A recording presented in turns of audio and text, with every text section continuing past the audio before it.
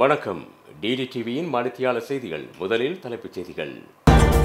எதிர்காலத்தில் தகவல் தொழில்நுட்பம் கட்டாய பாடமாக மாற்றப்படும். அமைச்சர் அகிலராஜ் காரியவசம் தெரிவிப்பு.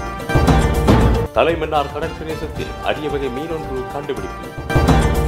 சீனா மற்றும் லாவோஸ் ஆகிய நாடுகளுக்கிடையில் பொருளாதாரம் தொடர்பான உடன்படிக்கைகள் கைச்சாத்து.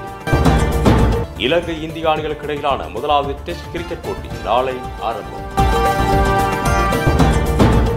தொடர்வது விரிவான செய்திகள்.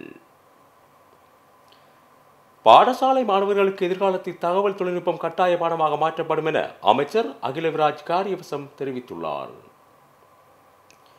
நேற்றைய தினம் இடம்பெற்ற நிகழ்வொன்றில் கலந்து கொண்டு உரையாற்றும் போதே அவர் இதனை தெரிவித்துள்ளார்.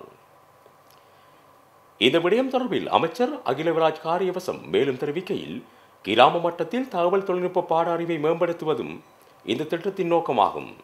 எதிர்காலத்தில் அனைத்து பாட விதானங்களுக்கும் தகவல் தொழில்நுட்பம் முக்கிய பாடமாக அமைய உள்ளது.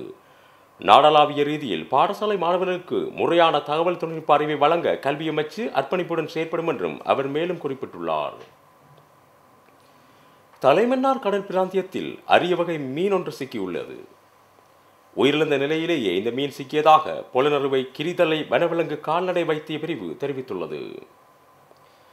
11 அடியை கொண்ட இந்த சுறாவின் வாயில் பற்கள் இல்லாமல் காணப்பட்டதாக தெரிவிக்கப்படுகின்றது. இந்த மீனை பதப்படுத்தி கிரித்தலை வனவிலங்கு அருங்காட்சியகத்தில் வைக்கப்பட உள்ளதாக குறிப்பிடப்படுகின்றது. இலங்கையில் சிக்கிய மீன்களில் இது ஒரு விசித்திரமான மீனினமாக கருதப்படுகின்றது. இதனையடுத்து பலரும் அறிந்து கொள்ளும் வகையில் பொக்கிசமாக பேண நடவடிக்கை எடுக்கப்பட்டுள்ளது. மூலோபாய முக்கியத்துவம் வாய்ந்த எதிர்கால சமூகத்தை உருவாக்குவதற்கு சீனா மற்றும் லாவோஸ் ஆகிய நாடுகள் இணக்கம் தெரிவித்துள்ளன. சீன ஜனாதிபதி ஷி ஜின்பிங்கின் தென்கிழக்கு ஆசிய நாடுகளுக்கான விஜயத்தில் லாவோஸின் ஜனாதிபதி பியூன்காங் பெரோசிட்டுடன் இடம்பெற்ற சந்திப்பின் போது மேற்படி இணக்கம் காணப்பட்டுள்ளது. சீனா மற்றும் லாவோஸுக்கு இடையிலான பாரம்பரிய நட்பை ஒருங்கிணைப்பதுடன் நீண்ட கால மற்றும் நிலையான விரிவான மூலோபாய கூட்டுறவு பங்காளித்துவத்தை புதிய கட்டத்துக்கு உயர்த்துவதாகவும் உறுதியளிக்கப்பட்டுள்ளது.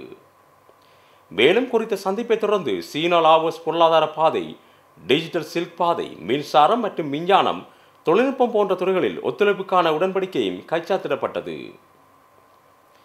இலங்கை மற்றும் இந்திய அணிகளுக்கு இடையிலான முதலாவது டெஸ்ட் கிரிக்கெட் போட்டி நாளை நடைபெற உள்ளது. இந்தியாவின் கொல்கத்தா ஈடென்ஸ் விளையாட்டு மைதானத்தில் ஆரம்பமாகும் இந்த போட்டியில் மைதானத்தின் அடிப்படை தகுதி குறித்து நேற்றைய தினம் மீளாய்வு செய்யப்பட்டது.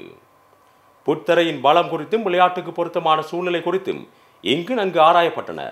நாளைய தினம் ஈடென்ஸ் கிரிக்கெட் மைதானம் எதிர்பார்த்தபடி தயாராகும் என தெரிவிக்கப்படுகின்றது. இத்துடன் DDTVயின் இந்த மணித்தியால செய்தி நிறைவடைகிறது. மேலதிக செய்திகளுக்காக DDTVயோடு இணைந்திருங்கள். வணக்கம்.